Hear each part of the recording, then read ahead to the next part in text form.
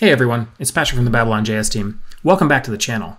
Today I want to talk about anisotropic reflections. What are anisotropic reflections, you say? Well, anisotropy is where a material exerts different properties based on a direction. So for example, in wood, it's easy to break wood with the grain, but not so much when you break it against the grain. For a reflection, that means a reflection that stretches based on the directionality of the material that it's reflecting off of. So if you think of brushed aluminum, for example, the reflections are going to stretch based on the scratches on the surface of the brushed aluminum. Another example might be this vinyl record. So this is a very simple scene, and we're going to kind of go through how to make this in Babylon today. It is just a pipe primitive from Maya that has been given a texture and a mesh for the adapter in the center, and it's using some anisotropic reflections. So the way to tell what an anisotropic reflection is you can see in the polished surface of the vinyl, we're reflecting our studio environment. So you see the light reflected there and it doesn't move. Now the reflections in the grooves of the vinyl are stretching and moving around. So those are anisotropic reflections, where we're taking the reflection of the light panel and stretching it in a direction around the record. So how do we do that? Well, let me talk about the properties that control anisotropic reflections in our engine. So it's going to be tangent space of the mesh. It's going to be a direction factor for the anisotropy reflection. And we also have the ability to add a texture to further control it. So let's break that down really quickly. What I'm going to show you is the way a pipe is put into Maya by default. So it's brought into your scene already UV unwrapped. And when they do the UV unwrap, they slice the face in one area, and then they kind of bend it and distort it back into a rectangle. So if I were to draw a line from right to left in the texture, it would actually run around the center of the pipe. So that is one way to UV unwrap the pipe. And the important part here is the lines that you're seeing are the tangents for each vertex. And the blue lines represent the Z direction, and you can see they're emanating from the center out. And so that tells you the directionality of the tangent in each space, and we're deriving that tangent from UV space. And so that is how we are assigning the tangent that the anisotropic reflection cares about. The other way to unwrap this would be to do a planar projection or a pelt map. So a planar projection looks straight at a face. In this case, I've chosen looking straight down at the top. And what happens to the tangent space is then it becomes all the same tangent space. And you can tell that by looking at those same blue lines. You can see a lot of them are parallel. And basically what's happening is it's saying all of those vertices have the same tangent space. That becomes important in a minute, and I'll talk about why. So why would I want this unwrap versus this unwrap? So in a planar projection or a pelt map, if you remember on the record, there is a label. So creating that label flat in 2D space is a much easier thing to do and apply to a planar projection like this than it would be to slice that label and distort it to unwrap it into a rectangle to put it on this UV space. And so in that sense, this is much more friendly to the use that I have, and so I want to go with this. So there's one other thing to note is if you look at the resolution of this mesh, it is small, it is lower. It's only 720 triangles, whereas this mesh is 1440 triangles, so double.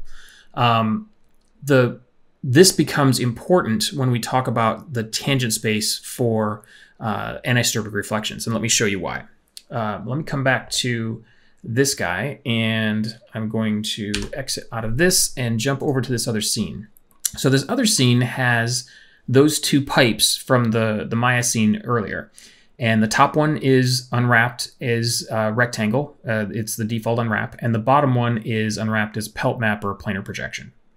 So what happens when I add anisotropic reflections to these? These are standard PBR metallic rough discs on their material, and it is fully metallic and very low roughness.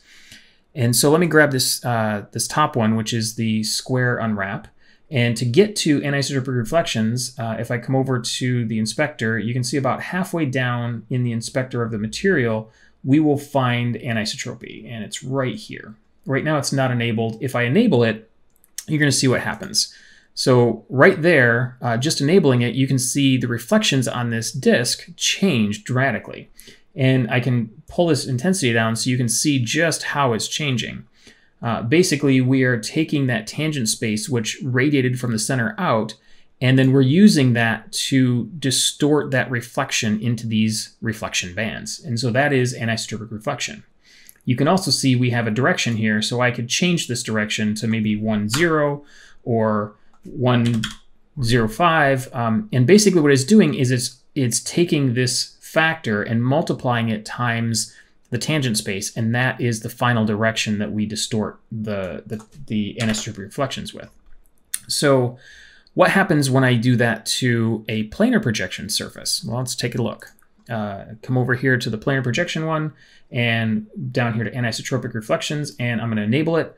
Now let's roll it around and see what happened. Well, not a whole lot happened. Let's take this intensity and roll it down and see what actually is happening. Well, there's not a lot happening. With no anisotropic reflection, we get a kind of a mirror reflection of the environment. And when I put it all the way on, we still get a mirror reflection of the environment. It's just in a different direction. And why is that? It's because the tangent space is all the same for this, this model. And let me jump down here to our debug. And just to see here, let's look at our anisotropic tangents. You can see it's all the same color. Whereas if I grab this guy and look at our anisotropic tangents, you can see it is emanating from the center out. So that is why we are getting all the distortion on the top one and no distortion on the bottom one. So we need to fix that. So let's go back to none on this and none on this guy. So now we're back to seeing this as a standard render. And now we go back to our anisotropic texture. Now remember I said we take the texture and we bake a direction into the RNG channels. So the RNG channels represent the X and Y direction for the texture, and then the B channel represents the intensity. So I'm going to add this anisotropic texture, and I've got one right here that we're going to use. And boom, there it goes. Now we've got this distortion doing the same thing that the one above it does. So what does that texture look like? So here in our red channel, I just have this radial gradient, and it's mimicking what the tangent space was doing in the other mesh. In the G channel, I just used white because it doesn't really matter what direction.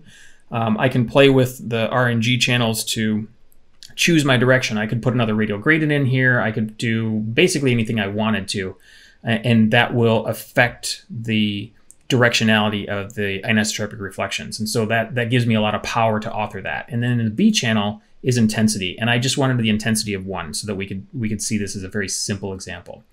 So let me jump back to the R channel, and you can see we've got this texture mapped 1-to-1 to this surface. And the nice thing is there are no seams on this texture because of the fact that we did a planar projection.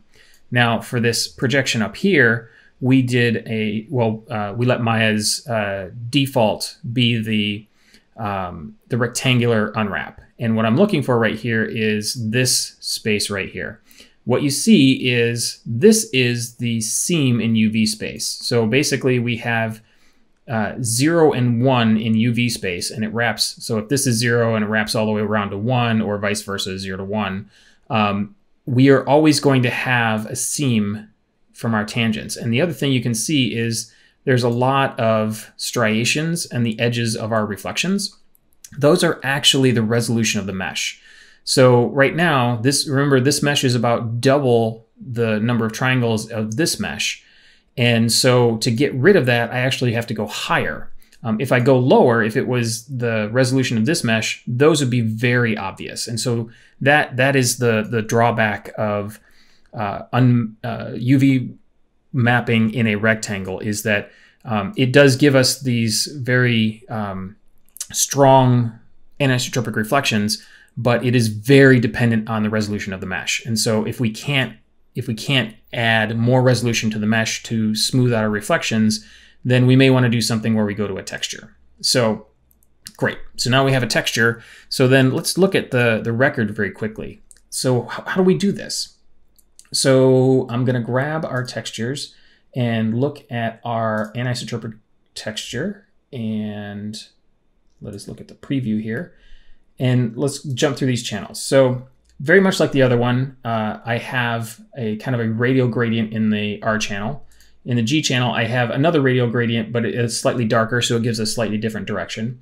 In the B channel, I have this circular stretched texture. And so what that's doing is that's actually giving us the intensity of the anisotropic reflections around here. That is why we see this stretching the way we see the stretching. If I were to come back here to the material, and let's open up Anisotropic and pull this down to 0, you can see that is what the reflection would look like normally. So we do have some normal information here that is distorting the reflection somewhat. But then the anisotropic reflections, when I bring that back up, now we get all of the distortion in the texture. So there's one other part that I'm doing here, and I'll show you this really quickly. The easiest way to see this is if I turn on our debug again, so you can see the anisotropic tangent space. You'll see the tangent space is actually rotating in the opposite direction of the record. And that's one of the things that I did. It's just a very simple rotation on Seen Before Register. But I wanted to make sure that the reflections looked live. And so that is another trick that I did, where I'm just rotating the texture angle very slowly in the opposite direction.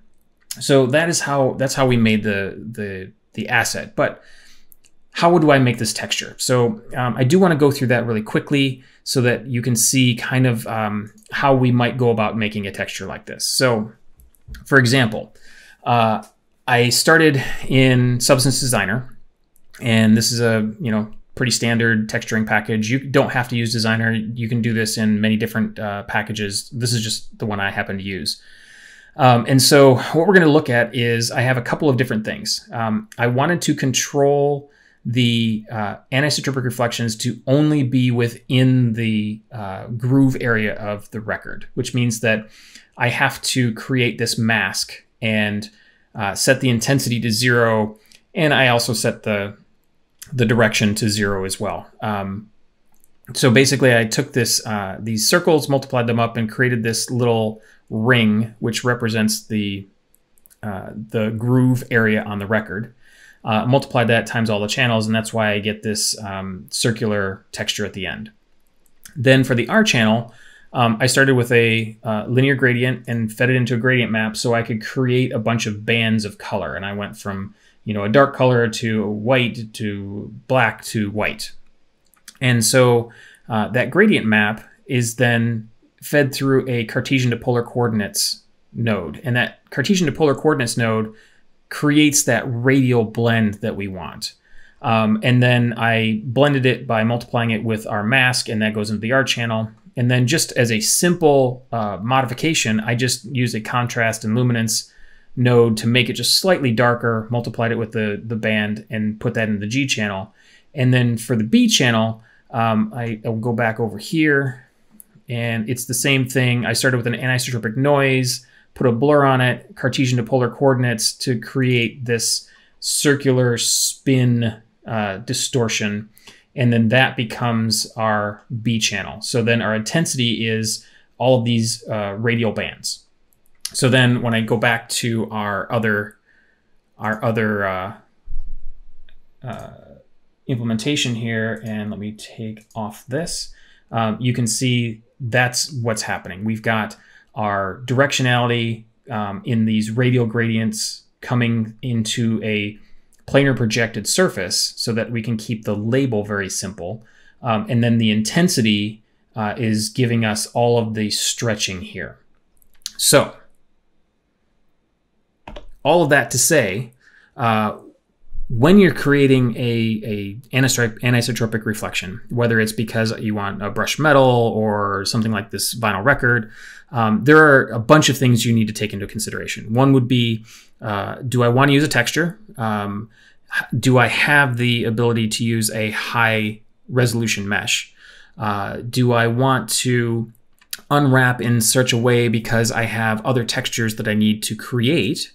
One thing you could do is we support multiple UV sets, and so you could unwrap in UV set 1 with a pelt map and UV set 2 with a rectangular map, and then that way you could still project the label in UV space 1 and get the rectangular projection for UV space 2, and then you don't have to use an anisotropic texture.